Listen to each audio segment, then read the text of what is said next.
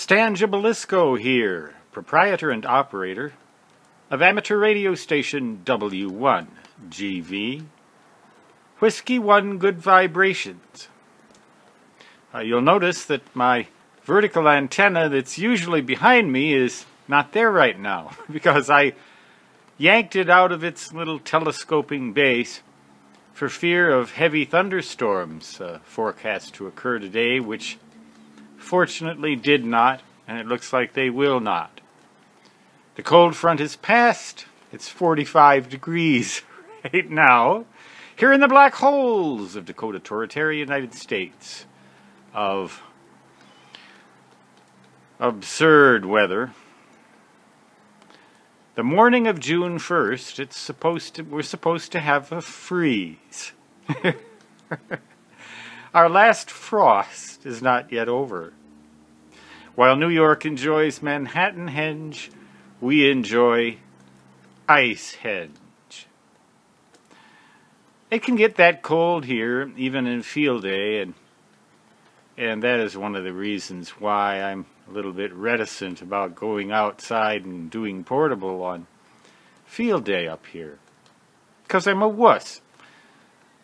But I was noticing something very interesting and remembering something very interesting. My next door neighbor has taken me to and from the surgery center a couple of times when they wouldn't even let me take a cab because of the anesthesia. They said, "Do you have a neighbor?" And he's a good neighbor, and he sold me the house, the nerd castle that I live in right now. And he told me that one time he was in a pickle of some kind or another, and he went around looking for houses with ham radio antennas attached to them, indicating that obviously a radio ham lived there. And that's what we always assume. When we see an antenna like that, we assume it's a ham radio operator, or the ordinary person does. When somebody comes on and cuts off their telephone with their loud, obnoxious, profane voice, they also assume that it's a ham radio operator. And I got some information, some interesting information about these.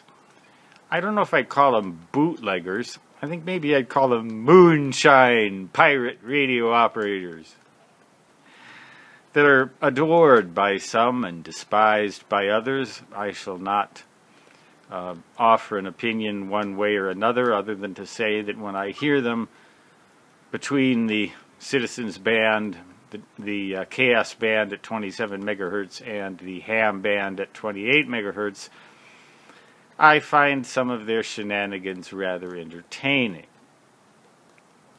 Apparently the Federal Communications Commission, once they get wind of it, don't find it quite so entertaining. But it's getting harder and harder and harder to get the Federal Communications to take this kind of thing seriously. I was watching a video about someone who's running 13 kilowatts of power.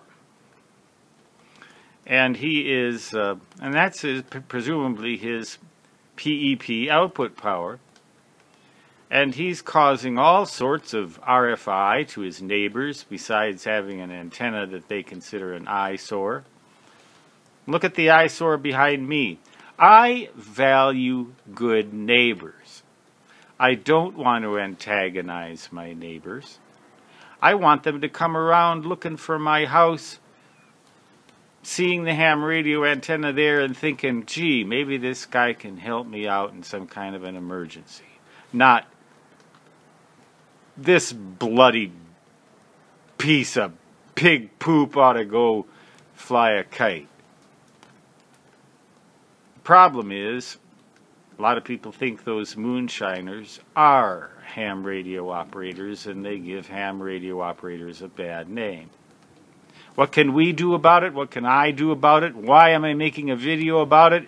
I don't have a clue, other than to say that I do my very best to abide by the regulations that exist. And I think most radio hams also do. But there are those who don't. And I'm not going to try and do anything about them. The Federal Communications Commission apparently isn't going to either unless they're called to come in and intervene. And boy, did they ever intervene in this video. They came in and they raided the guy's house. And the mayor of the town came by with a megaphone and said, "We support you, Mr. Moonshine, against this tyrannical federal Stalinist regime under which we toil." That's funny, isn't it? It's hilarious, isn't it? You're not laughing, are you? Neither am I.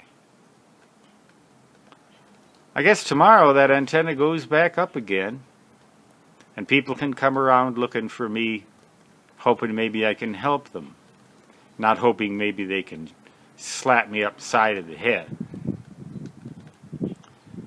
If they can stand the weather in the 30s, good Lord. I went swimming outside today, would you believe that? And now, look at it.